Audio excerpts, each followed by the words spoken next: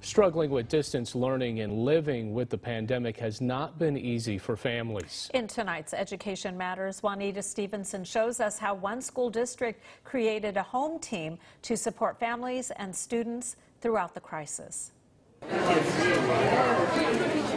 Like many school districts, Kingsburg Elementary Charter has brought some students back on campus for in-person learning, but many remain home being taught online. We knew going into this school year that it was going to be an outside-of-the-box kind of a year, so we had to meet that by thinking outside the box. They knew distance learning was not going to be easy for students and their families. We knew this would be a challenge on many different levels, on the technology level, on the emotional level. So we put together the home team to provide that level of support. The home team, staff that includes a behavioral interventionist, a homeless foster youth community liaison, an attendance specialist, counselor, and the local resource center, all coming together to help families during a difficult time.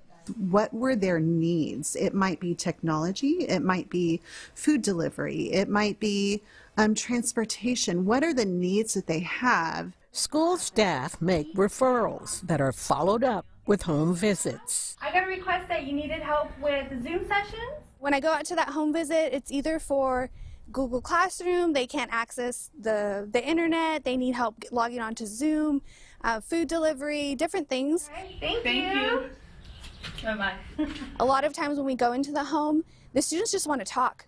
They want us to help them, but they also want to sit and talk about just what they're doing that day. As the pandemic continues, members of the home team say it is now impacting the social and emotional well-being of families. You know, losing jobs, not being able to pay your bills, feeling that their kid is not having their socialization being met. The local Community Resource Center works closely with the schools and has seen the number of families needing food and financial help increase sharply.